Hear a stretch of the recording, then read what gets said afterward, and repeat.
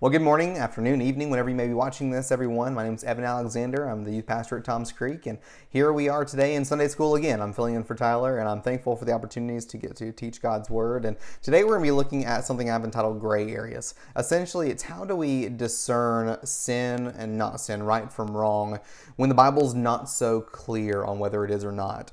How do we formulate a step-by-step process of figuring out whether things are sin or not when it comes to how do we live our lives? Just for example of some of the areas that kind of people question, which you've probably questioned some in your own life, or you at least have had others ask you these questions. I've had some that have asked me questions about cussing, or the language we use. Of course, the Bible in James, it says to control our tongue, and Colossians, we see that no ungodly talk should come out of our mouths, but who decides which words are right, which words are wrong? At what extent is it cussing, and what extent is it just other words that we use? There are some words that don't mean the same thing that's meant years ago, and some, as language changes and words and definitions change, who decides what is cussing, what is wrong, what is ungodly speech, and what is not? The Bible doesn't have a list of words, and so how do we discern right from wrong according to that? Others will ask questions concerning things such as drinking. The Bible's very clear, absolutely undeniably clear, that drunkenness is wrong. But it's a little bit of a gray area for many who interpret Scripture on whether drinking is okay, whether it's social drinking or just casual drinking or drinking for health benefits. So there's kind of these little areas in Scripture where it doesn't quite seem to be white and black. It's a little bit of gray in the middle. So how do we as Christians who are called to live holy, pure lives, Christ-like lives, how do we discern right from wrong when the Bible doesn't seem to be very clear on it? I've put together some questions that I think are very helpful in helping us decide this, because whereas the Bible may not give exact specifications on what we should do and what we shouldn't do in every aspect of how we should live, the Bible absolutely gives us more than enough and is sufficient in helping us discern right from wrong according to God's Word. So often when people ask me or ask others, well, do you think this is wrong or not? Or should I do this or not? So often they're expecting or hoping that we'll just say, yes, absolutely, just go ahead. Just pat them on the shoulder, pat them on the head and say, you're good to go, do what you want to do. But and then that way, if they disagree with us or tell us, no, that's wrong, that's sin, then we can say that they're the bigot, they're the one that doesn't know what's going on, they're the one that have the wrong idea, and we are still in the right. So often we put others on trial when it comes to whether whether something is sin or not in our own lives. But I would argue a little bit of a shift in that instead of putting others on trial about whether our actions or thoughts or ways of life are sinful, we need to put ourselves on trial. Because here's the thing, each of us will live our lives and we will at one day die. The Bible says that it is appointed for every man to die once, and after that the judgment. So every one of us will live, and in Romans we see that we'll stand before God and give an account for our lives. And so there is coming a day when each of us, our lives will be on trial. And so I would say better to do it now and to really have a biblical perspective on sin now as opposed to standing before the judgment throne of God. And so how do we discern these things that are right and wrong? I kind of want to start us in our diving board of our thought here in the book of Hebrews. In Hebrews chapter 5, this is what the author of Hebrews writes in Hebrews 5, verse 13 and 14. Now everyone who lives on milk is inexperienced with the message about righteousness, because he is an infant. But solid food is for the mature, for those whose senses have been trained to distinguish between good and evil. So essentially what the author of Hebrews is saying is that being able to discern good from evil, sin from not sin, righteous from unrighteous, unethical from ethical, being able to discern those things is a sign of Christian maturity. And as each of us have been called to grow in our faith, to grow in our relationship with Christ, to grow in our maturity when it comes to being a Christian, I think this is a place we can all use some work on. It's a place where we could obviously use some help. So let's put our lives to the test today. If you are sitting or standing or whatever you may be doing right now, if you are listening and there's an area of your life where you're undetermined yet of figuring out whether this is sin or not, whether I should do this or not according to God's will, I put together 4 questions that I think are very helpful for whatever the situation may be, to really discern from a biblical worldview and perspective on whether it is right or wrong in the eyes of God. So let's start with question number 1. The first question is by far the most important. It is, does the Bible clearly say that this is wrong? I wanted to start here because as we're looking at certain gray areas, I don't want to misspeak and say that the Bible is not clear on some things. The Bible is absolutely abundantly clear on many issues. We have things such as the Ten Commandments and the law, and then we have some of the New Testament parallels of many functions of the law and the writings of Paul and the teachings of Jesus that show us that, yes, there were some things that were wrong in the Old Testament that are still wrong today. Then we also see that so as we look at our own lives, there are some things that the Bible's very abundantly clear on. Things such as adultery, murder, lying, cheating, pride, gluttony, homosexuality. There's some things that the Bible's just abundantly clear on, and it's not really up for debate. Unless you're just going to say that the Bible is not the authority. Unless you just absolutely disqualify and push aside God's Word, there's no argument that can be made for it being right. Essentially, if you're a married person today and you're wondering, well, should I cheat on my wife or not, or should I have a relationship with someone else? There is no justification here. The Bible says it's wrong, and so there's no, well, she doesn't love me anymore, or he doesn't treat me like he should. There's no justification, no argument, no reasoning that makes it okay. So does the Bible clearly say this is wrong? There's just some things the Bible's very clue on. Now, if your answer to that question is, does the Bible say this is wrong? If your answer to that is, I don't know, then that's only a good enough answer until you actually do the study. And I think ignorance is no excuse when it comes to it. Imagine if I were to be driving down the road speeding and all of a sudden the blue lights come on behind me and I pull over and the Georgia State Patrol or someone comes to the window and says, hey, do you know you're speeding?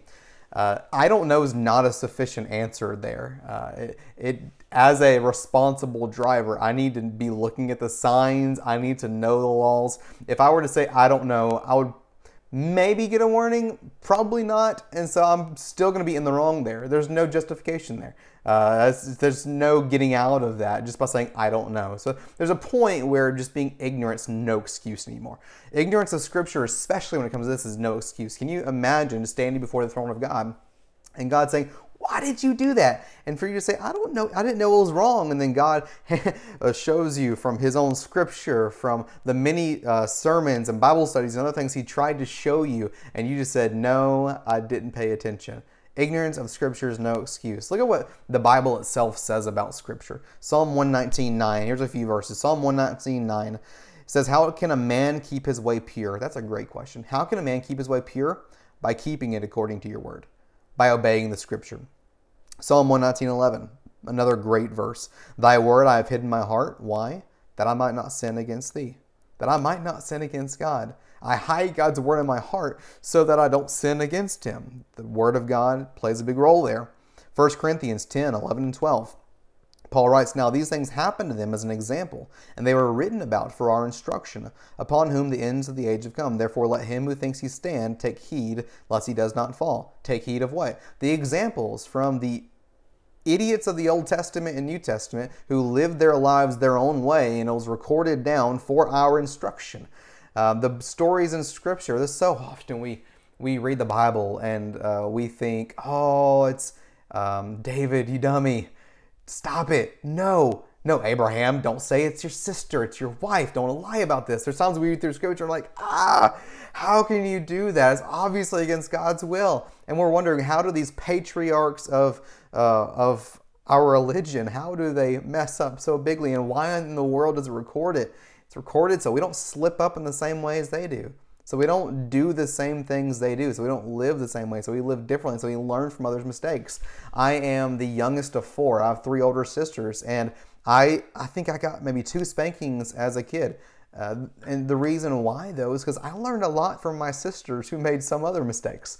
There's sometimes I just saw them make mistakes and I'm like, that's not worth it, not doing it. So Paul says these things were written for our instruction. So take heed lest you fall, fail, or sin. Romans 15:4. For whatever was written in earlier times was written for our instruction. Again, same kind of concept. So that through perseverance and encouragement of the Scriptures we might have hope.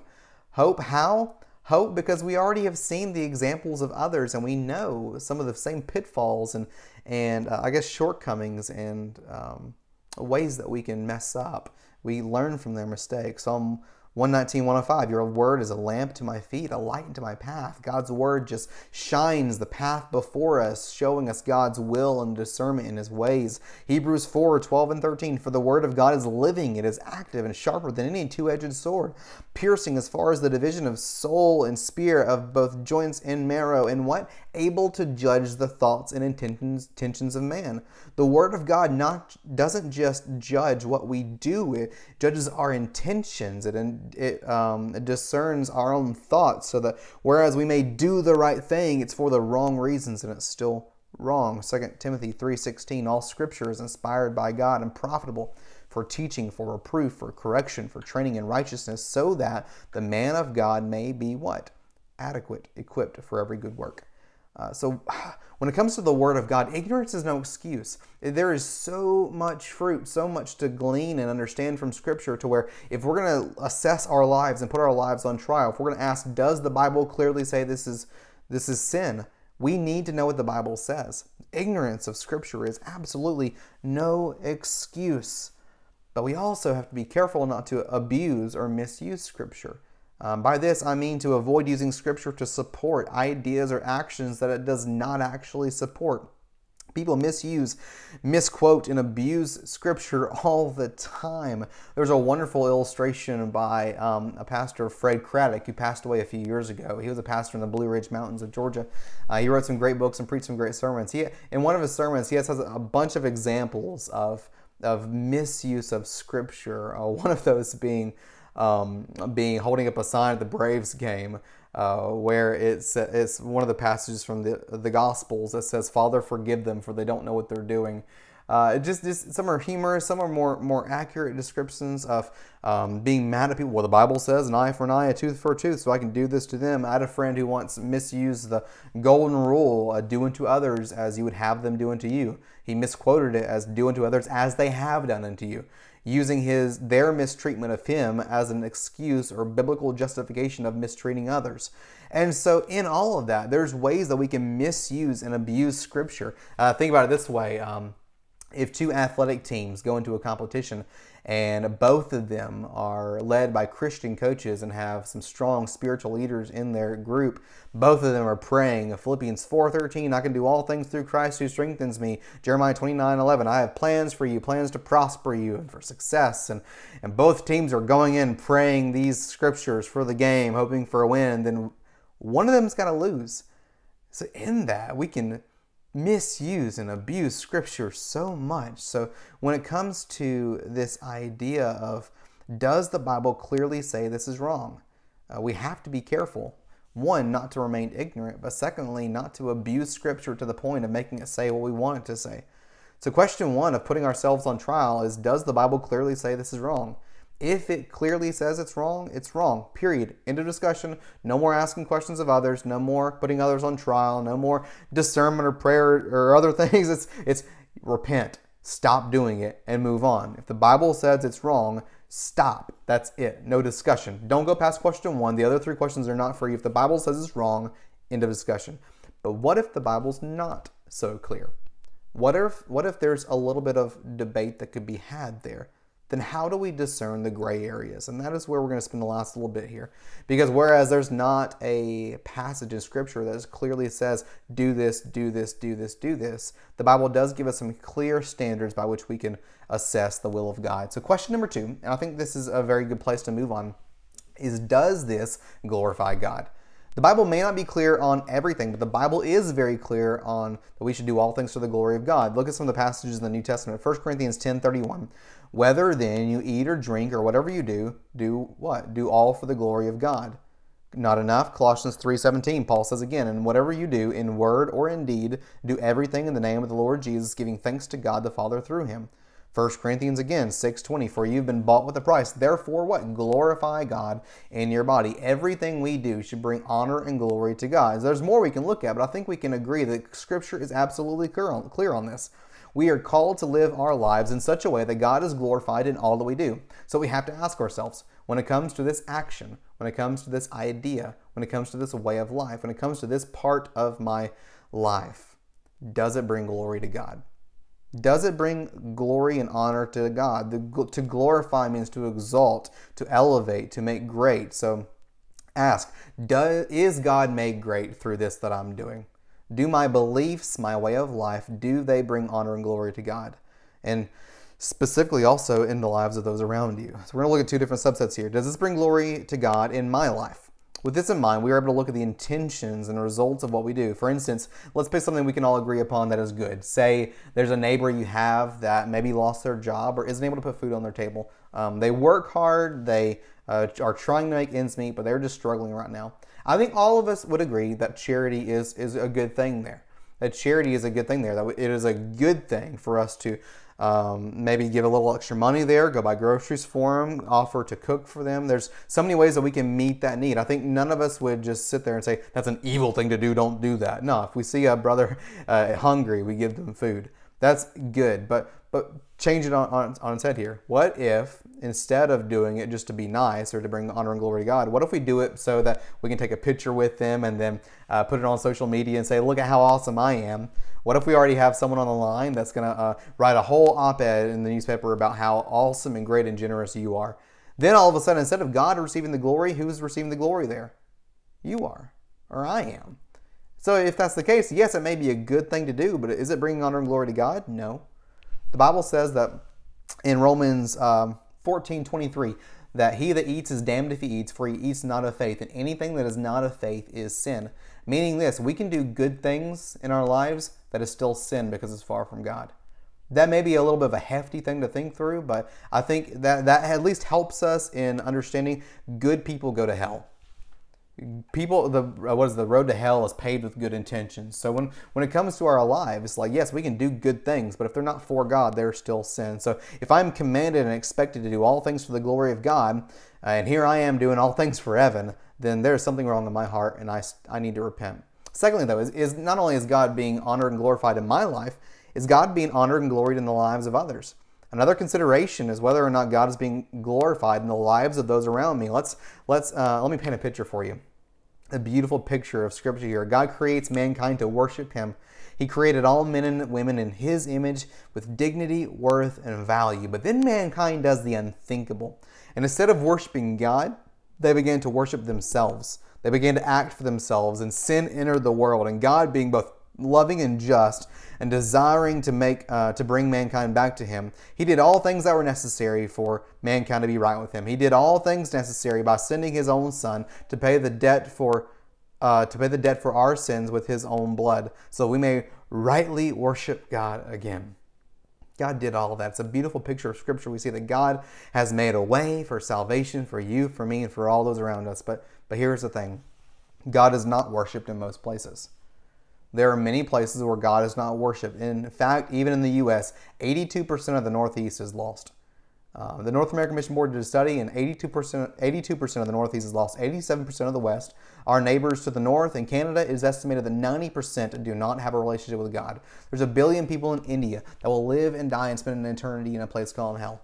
So is what I'm doing, not just considering is God being glorified in my life, but am I living in such a way to where God is being glorified in the lives of others? If what I am doing is bringing a stumbling block before others, then it is sin, which brings us to question 3, and that's exactly it. Does this that I'm doing, that I'm thinking, the way of life, does this provide a stumbling block before others? I have to consider how others perceive my actions and how my actions are interpreted by those around me. If you find yourself able to answer yes to the previous question concerning your relationship with God, think of how your actions may affect others. Can your decision influence others to make a poor decision? By continuing, may you possibly set a precedent or a bad example that may damage others. May your testimony be damaged due to others' perception of you. If a lost person were to look at your decision in your life, would it help or harm their journey to knowing God personally? Another clear command from Scripture. We see that we are to glorify God with our lives, but the Bible also says that we are not to put stumbling blocks before others. Look at this, Romans 14:13. Therefore, let us not judge one another anymore. It's a great verse. Can't judge me, don't judge each other, but what does he say after that? But rather determine this, not to put an obstacle or stumbling block in a brother's way. 1 Corinthians 8:9, but take heed lest by any means of liberty of yours you become a stumbling block to them who are weak. Now, there's an old country song by Rodney Atkins that's called Watching You. This is a great example of this. There's so much theology we can get from country songs, really any genre of music. But this particular song, I've used it as an illustration before, but these are the lyrics of part of that song. A green traffic light turned straight to red. I hit my brakes and mumbled under my breath. His fries went a-flying and his orange drink covered his lap. Well, then my 4-year-old said a 4-letter word that started with S, and I was concerned. So I said, son, where'd you learn to talk like that? And then we come to the chorus. He says, I've been watching you, Dad. Ain't that cool? I'm your buckaroo, wanna be like you and eat all my food and grow as tall as you are. We got cowboy boots and camo pants. Yeah, we're just alike. Hey, ain't we, Dad? I want to do everything you do, so I've been watching you. Now this father, where did this son learn the 4-letter word that started with an S? He learned it from his father. His father was upset that his son had said that word, but who did he learn it from? As parents, there's a clear command and danger for us that others are watching us, but in a much fuller way. There are people always watching us, whether you're a parent or not. And so in this, we are called to live our lives in such a way where others will look at us and not have stumbling blocks set before them.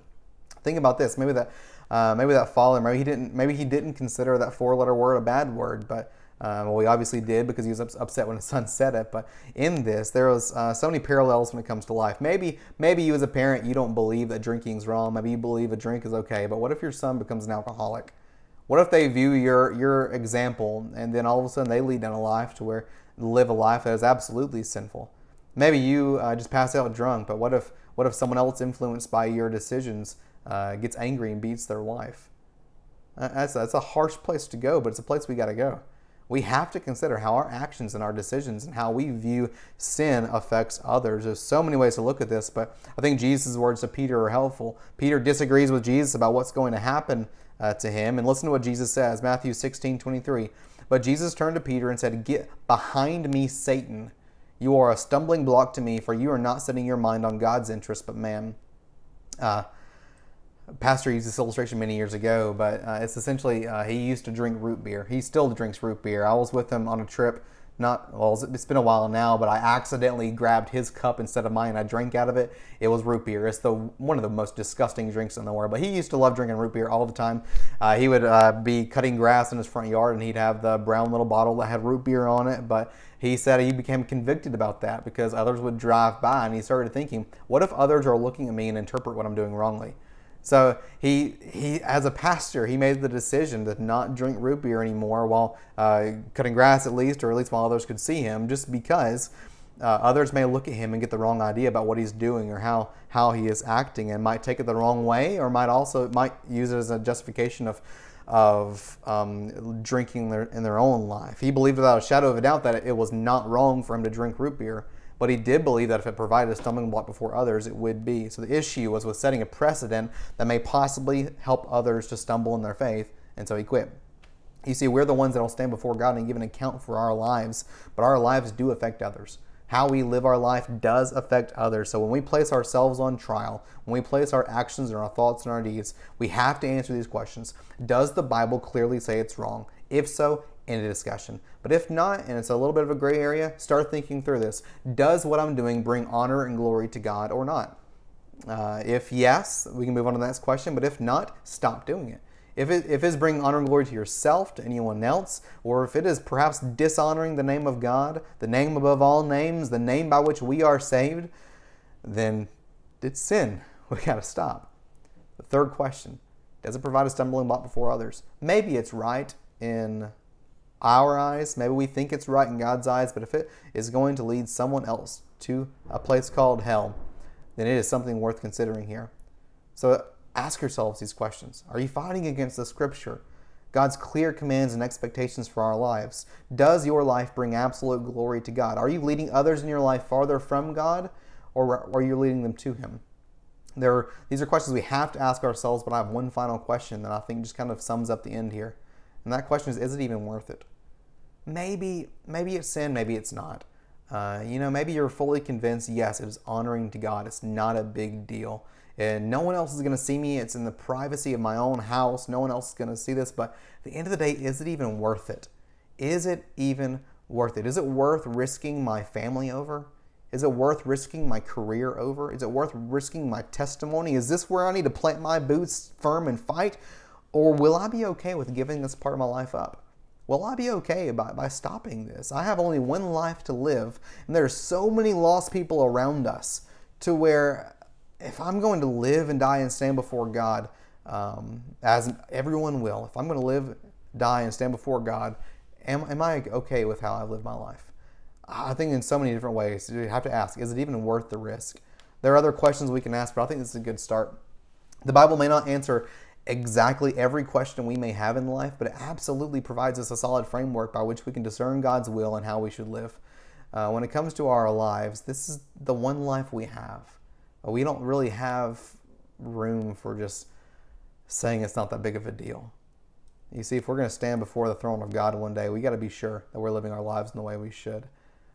So often there's an evangelism tactic of essentially saying that it's better to believe in God and die and not be real than it is to not believe in God and die and then all of a sudden realize you were wrong. You see, if I believe in God and I live my life and I die and that's it, if that's just it, there's no God, no eternal life, no anything, then I really don't lose anything. Worst case scenario, I miss out on a few fun moments, but if my life just ends like that, then I'll never know I was wrong. I'll never know it was a wasted moment. So it really is not that big of a deal. But here's the other thing. If I live my life my own way, and thinking God doesn't exist, God doesn't matter, if I live in such a way and then I were to die, if that was the it, I never know I was right. I'll only ever know if I was wrong. Because I would then stand before God who would tell me, no, you missed your opportunity. You lived for yourself. You missed it. And when it comes to our lives, there are so many things we can live and do, but in the one life that we have, what do we have to lose if we live it for Him? But on a different side, we have everything to lose if we choose to live by our own standards for ourselves. This is an important question. If we're going to live holy, set-apart lives, we better be clear on what Scripture says. And we better have a hermeneutic for discerning, or a way by which we can read God's Word and discern right from wrong. In all of this, I want to encourage us today to take an assessment of our lives, to place our own lives on trial, and to make sure that we are living in the will of God. I hope and pray this is helpful to you. These questions, they've been a help to me. I just want to pass that along to you so that hopefully you can use that as a tool by which you can grow and live for God, and maybe even counsel with others and help them through the decisions they're making. Our lives are built for community. One of the first things God said about Adam is it's not fit for man to be alone. We are built for each other. So let's keep each other accountable. Let's keep each other living for Him, and in all the ways we can, let's make sure we're living for the will of God. God bless you. Love you. Church, hope you have a wonderful week in the Lord.